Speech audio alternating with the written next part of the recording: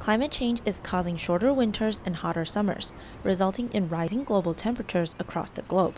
According to the World Meteorological Organization, WMO, the research predicts that temperatures will hit record highs within the next 5 years, with a 66% probability of surpassing a 1.5 degrees Celsius increase above pre-industrial levels. 走到现在这5月底其实海温 In late May, ocean temperatures reached their highest recorded levels for this month.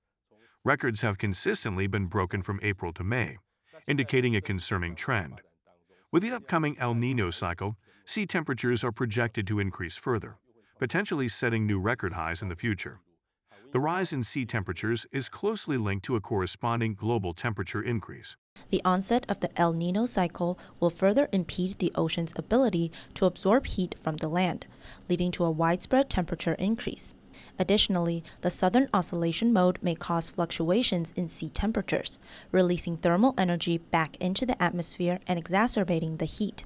Despite countries committing to limit global temperature rise to below 1.5 degrees Celsius under the Paris Climate Agreement of 2015, the WMO warns that breaching this threshold will occur increasingly often, albeit temporarily. 其实1.5度C 就是我们气候学讲的天花板。 The 1.5 degrees Celsius climate threshold signifies that exceeding this limit would result in more frequent occurrences of extreme weather, including droughts, heat waves, and heavy rainfall.